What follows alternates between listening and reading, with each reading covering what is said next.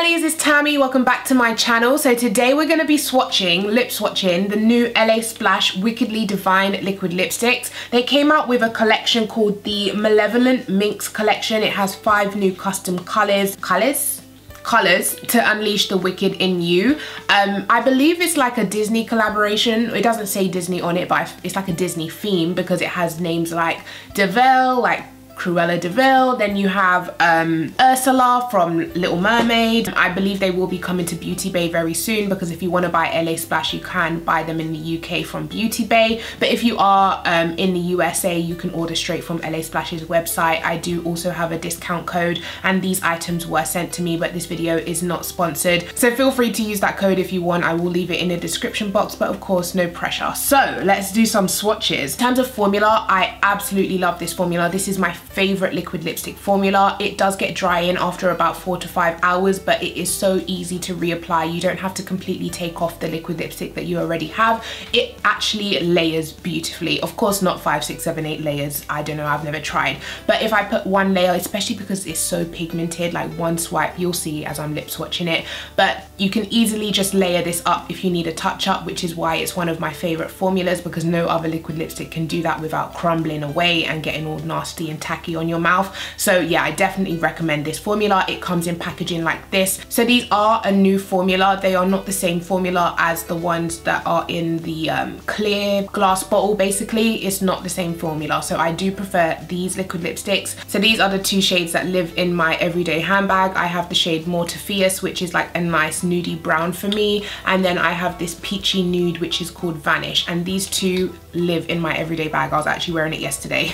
They retail for £9.50 on beautybay.com, which, I mean, compared to other liquid lipsticks like Anastasia, how do you say it? Anastasia or Anastasia? I really don't know, I don't care. If you would like to see a tutorial for this look, it was uploaded yesterday to the Makeup Revolution YouTube channel, so I will try leave the link in the description box. So the first color we're gonna try is called Stepmother, and I think this stands for Cinderella's stepmother. So it is like a pinky color, but it looks like it has a metallic sheen to it. Let's try it on. Do you see how pigmented they are with just one swipe? Like, wow. And I also love the applicator. I forgot to tell you guys, I could ramble on about these liquid lipsticks forever, but I love the applicator shape. It easily fills in my lips because obviously my lips are big. It takes a while to get filled in, but with these applicators, so easy. Plus it has like a little hole in the middle, and it's meant to hold more product, they say, but to me, I still have to dip in for my top lip. So this is actually my first time trying their metallic kind of finish liquid lipstick, and from what I can see, it is settling into my lines. Do you see that?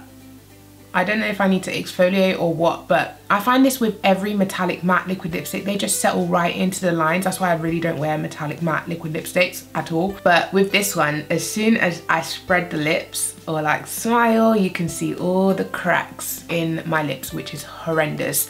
The color is nice, it's pretty. It's a nice kind of magenta purpley pink color. It's cute, I just don't like the metallic matte. If you have like lip filler and your lips are really smooth or something like that, then maybe you might like these, but if you have a lot of lines like me, it's a no, girl, it's a no. Okay, so next we have the shade Ursula, which is actually a bright blood red, which I would have thought Ursula would have been purple. Kind of my eyes are giving me Ursula vibes. I don't think of Ursula when I see red. Actually, now that I'm thinking about it, she wears a red lipstick, doesn't she? It's because her body's purple, so I'm always thinking of purple when I think of her, but she does have red lipstick on, my bad, sorry about that. So with this eye look and now this lipstick, I practically am Ursula. It's very, very vibrant, very, very bright. I don't think this is my type of red, but if you are maybe medium, lighter skin, you will enjoy this red. But I prefer deeper kind of blood, vampire red. But yeah, the formula is super opaque. I'm not a fan of this color. However, the formula, like I said, is like one of my favorite formulas. So if you do like bright reds like this, it's almost like an orangey red. Bear in mind, it will look different on different skin tones, of course. But for me, I think it's the eye look, maybe throwing it off, maybe with a different eye look, or maybe just no eyeshadow, big lashes, and this lipstick I might be feeling it a bit more, but as for right now, not for me. Okay, so the next color we have is called Evil Queen, and it's like a deep kind of pinkish color again, pinkish red. Let's give it a swatch.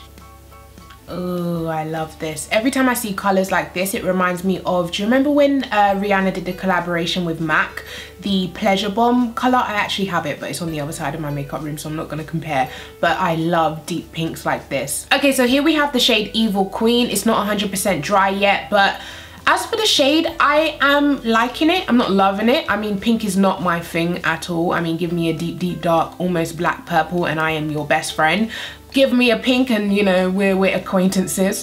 So I'm not like loving this color. However, it is cute. It does suit me. It is nice. It's a deep dark pink. If I was to go for a pink, this would be the pink that I would go for. So I'm not hating it. I definitely do like it, and it looks cute. It's dried down 100% now, and yeah, I like it. So that's the shade Evil Queen. Okay, so I feel like the last two shades are gonna be my ultimate favorites because they are deep and dark, and that is all me. So first I'm gonna go in with the shade Queen of Hearts, which looks like a really deep dark red. So let's hope this, yeah, this looks really dark compared to the first red. This looks right up my alley. Oh my god, yes. Oh yes. And even though it's a darker color, it's not patchy at all. It's just as opaque as all the other shades. I love this color. I definitely recommend this color out of the whole collection. This is my favorite so far. Just one selfie. One more.